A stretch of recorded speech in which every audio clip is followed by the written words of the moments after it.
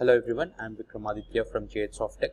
In this video, we are going to create our own standard class.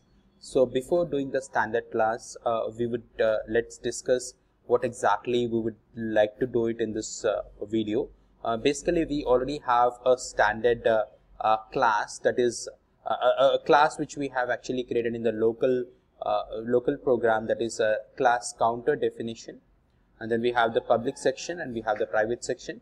We have three methods here which has been implemented here, and we have the implementation for this three methods, and we have declared one particular attribute called count, and the properties of that is an integer, and then we have the data number type I, value 5, data CNT type ref to counter.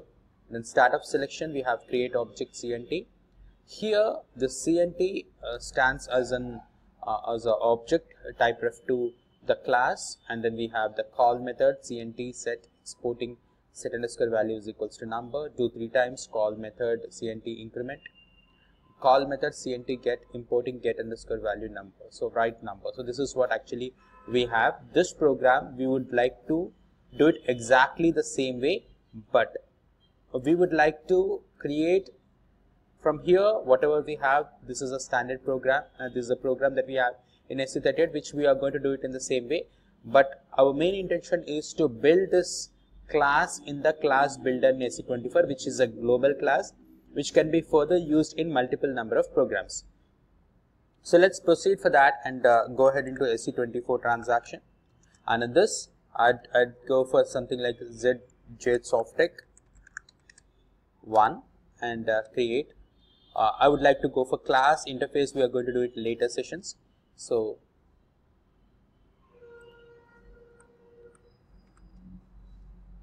okay, so then I'll click on local object, and here we do have these methods. So attributes, we have only one attribute.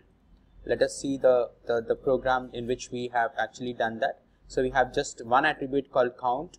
So let's take this count as an attribute here. Then we have this instance attribute, and the visibility is private because we have mentioned it in the private, and here we'll take this as int underscore 5. That's data element which has already been predefined, and if at all if you take just I, it throws an error, so we have to give some data element name that we have given it as int underscore 5. So in the methods we'll call upon all these methods. We'll declare these methods which we have here: set, increment and get. So let us mention those. The visibility section is instance method, the level is instance, and the visibility is public. This is set method. Then we have increment. This is also an instance method, and then we have this as public as well. This public. Increment method. Then we have get, instance method, public, get method. So these are the things that we have here, and let's go ahead with attributes, methods. And in the methods for set we have a parameter here. We have the parameter for set is set underscore value. So we would like to declare that parameter. So how do we declare this is keep the cursor on set and click on the parameters, and then we have this set underscore value, and the type for this is importing, and the associated type is int underscore 5. And then save it and come back. Then we have increment. We'll write the code in that later. So we are basically first setting up the parameters. So get parameters. And in this we have the exporting parameter is get underscore value. So we'll give that get underscore value here, and then we have this as exporting parameter, and then we have this as int underscore 5. Once we have it, save it, and then we would like to go back.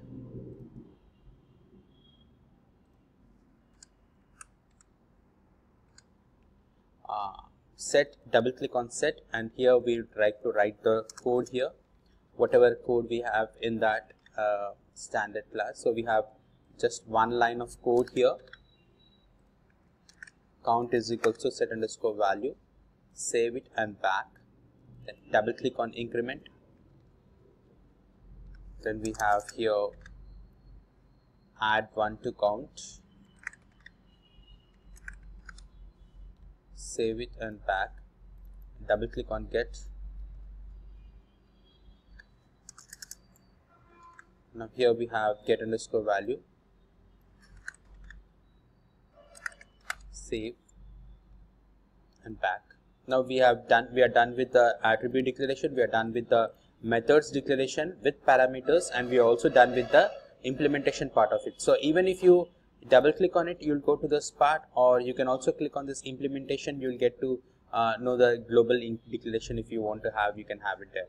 So here this entire class is done, and now we have to activate this class. Save and activate. So you need to activate all these things together.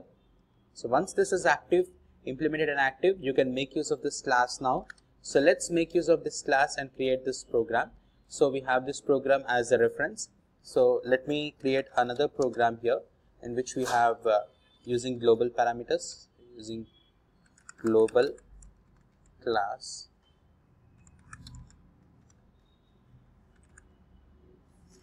global class. Now here we would like to go for, we will be making use of only this part of the code is what we'll write. We'll not do any declaration in the class, and here the only change I would like to do is int underscore 5, and then instead of going for type reference to as counter, we would give the reference as the standard class which we have created just now. That's Softech 1.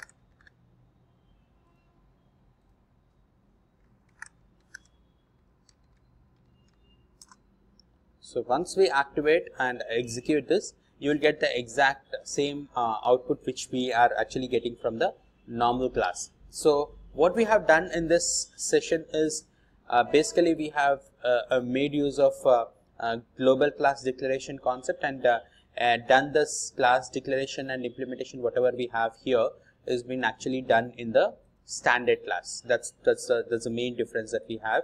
Other than that, the rest of the program is same as what we do in the normal class. So this is all about creation of standard class, and we would be further discussing about standard class implementation, and usage of a standard class or a global class into a program with a real-time scenario, making use of select statements and all in the next session. Okay, thanks for watching this video. Thank you.